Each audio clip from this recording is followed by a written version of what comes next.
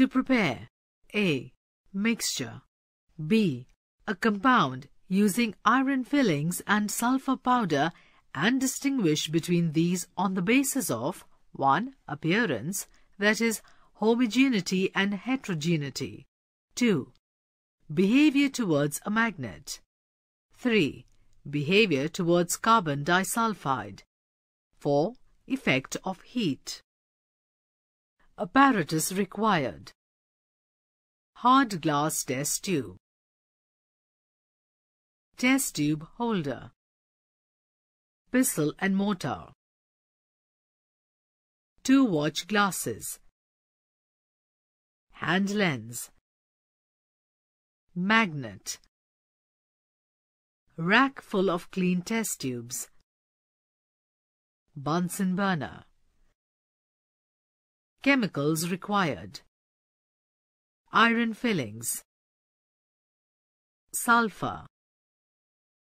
Carbon disulfide. Procedure. A. Preparation of mixture of iron and sulfur. Take 7 grams of iron filings and 4 grams of sulfur and put them in pestle and mortar. Grind the constituents thoroughly. The product so obtained is a mixture of iron and sulfur. Divide this mixture into 2 halves and place them into the watch glasses. B. Preparation of the compound of iron and sulfur, iron sulfide. Transfer half of the mixture from one of the watch glasses to a hard glass test tube. Hold the test tube in the test tube holder. Heat the mixture strongly on a Bunsen burner till its contents start glowing with a reddish glow.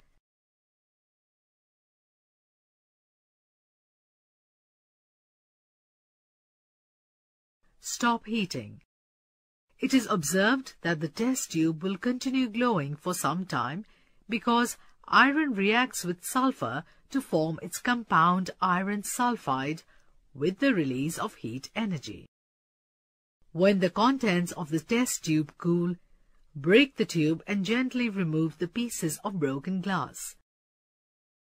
Transfer the compound formed in the pestle and mortar and grind well.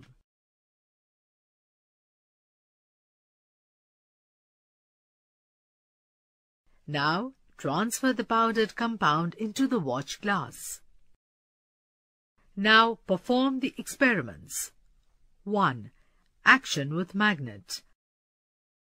Roll bar magnet in the mixture as well its compound. Observations. Iron particles cling to the magnet in case of mixture, but not its compounds. Inference.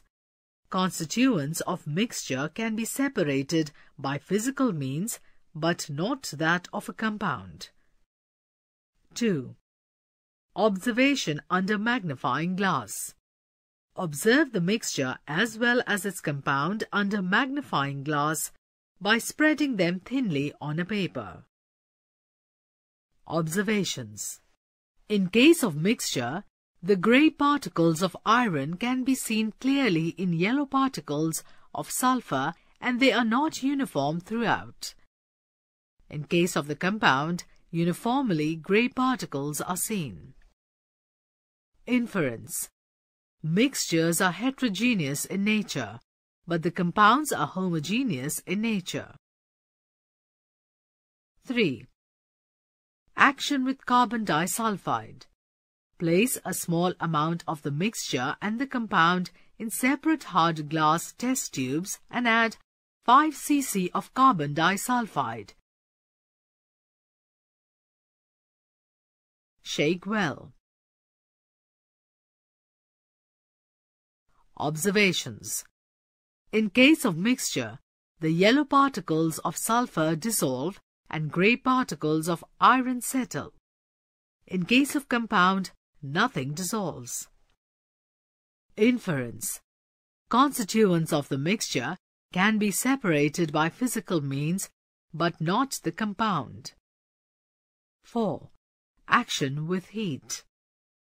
Place a small amount of mixture and the compound in separate hard glass test tubes and then heat them strongly in the Bunsen flame. Observations. In case of mixture, sulfur melts and then thickens. In a few moments, the test tube starts glowing with a reddish glow which continues even when test tube is taken out of Bunsen flame. Finally, it forms a grey solid mass. In case of compound, no visible change takes place and no gas is evolved. Inference. The mixture of iron and sulfur on heating reacts chemically to form the compound iron sulfide. The compound iron sulfide does not undergo any chemical reaction on heating.